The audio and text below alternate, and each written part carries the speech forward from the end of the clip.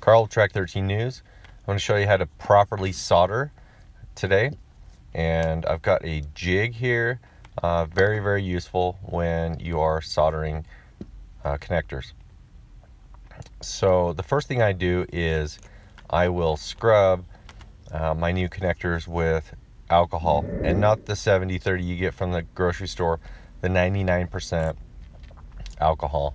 I will use a clean toothbrush, and then I will use paper towel, or I do have some lint-free paper cloths, but I was out. So I want to point out a couple things before we get started here. If you're soldering thick wire, which I'm soldering 12 gauge wire, you want to use a large tip on your soldering iron. You want your iron to be between 500 and 700 degrees Fahrenheit. Likely a soldering station is the best option. However, you can use other soldering irons as long as they have enough wattage.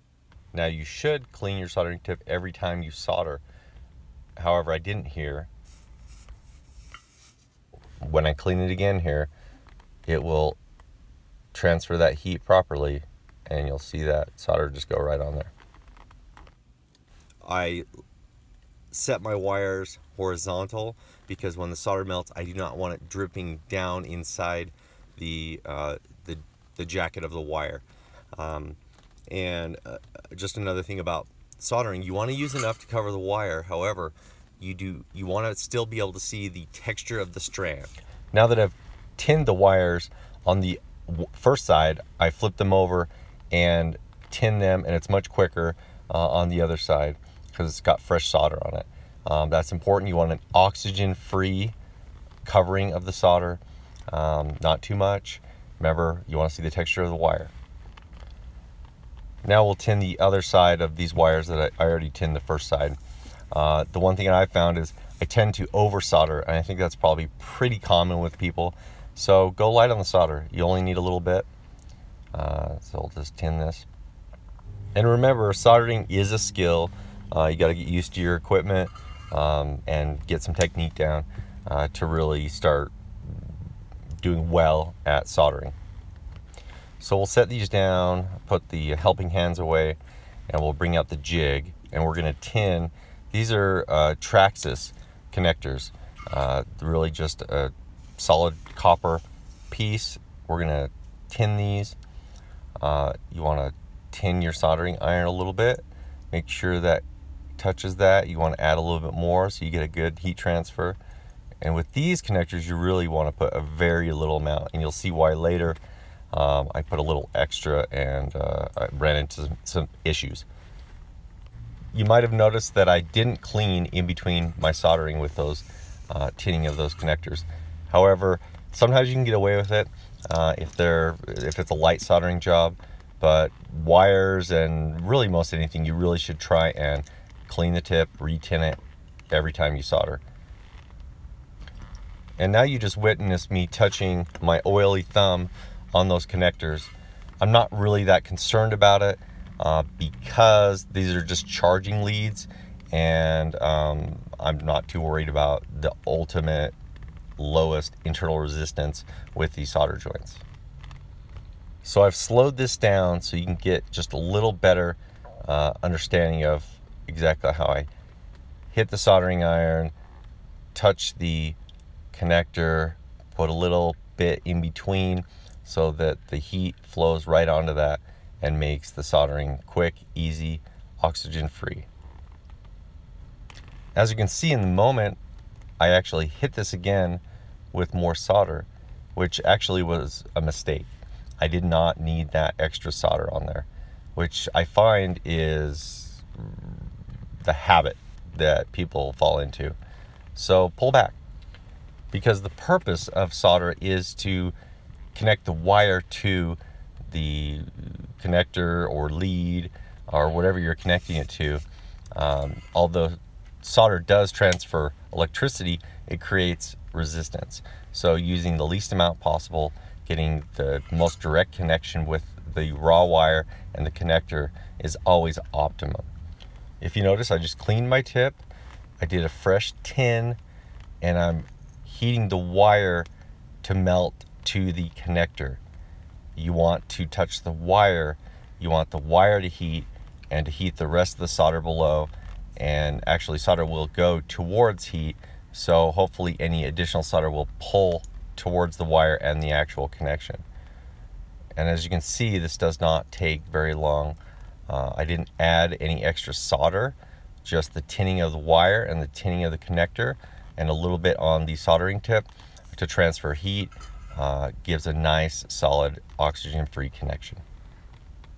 Now we'll just kind of look at this, rotate this a bit, so you can see that really the wire is connected to the connector and there is solder holding that together, but there's not a lot, and it has a very solid connection. Now you can see I have some excess solder on the back end of that connector, and in fact the Traxxas connectors are actually quite finicky with any additional solder there. They don't use shrink wrap, they go right into the housing, and so any additional solder will create an issue for you of actually you getting it in the connector housing. So I pre-tinned these and realized that I had put too much solder on these. So what I'm doing is I'm heating it and wiping on my sponge that has my wet sponge, and just trying to remove a little bit at a time. And it's okay if there's a little excess. I'll show you how we can kind of remove some of that later as well if we feel like we have too much.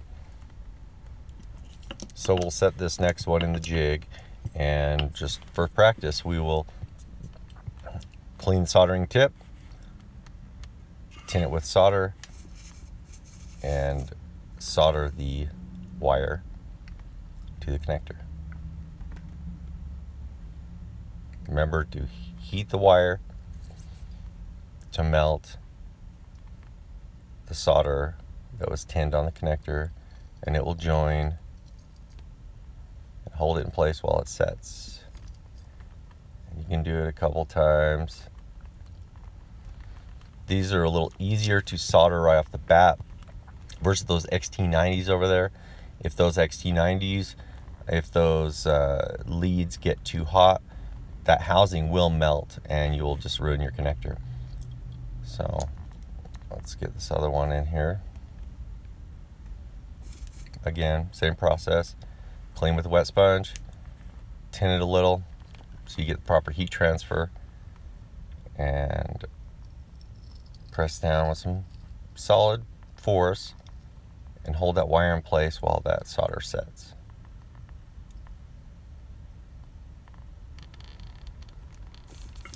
Okay, and we will pull this out and see how we did.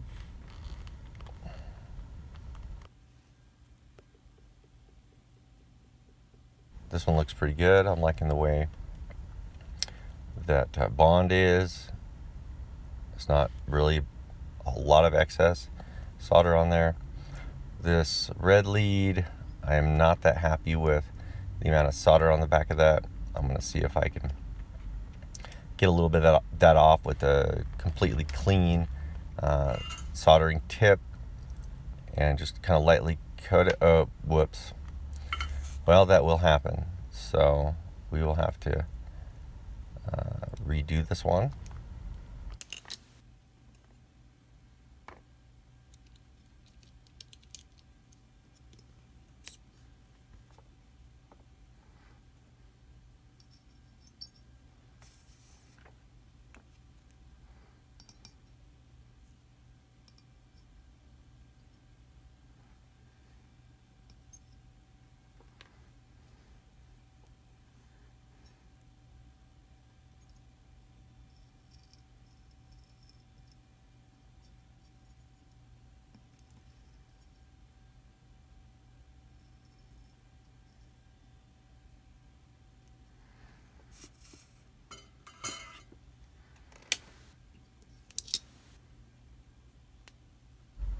So it actually maybe looks even a little bit worse, but we're gonna go with this anyway.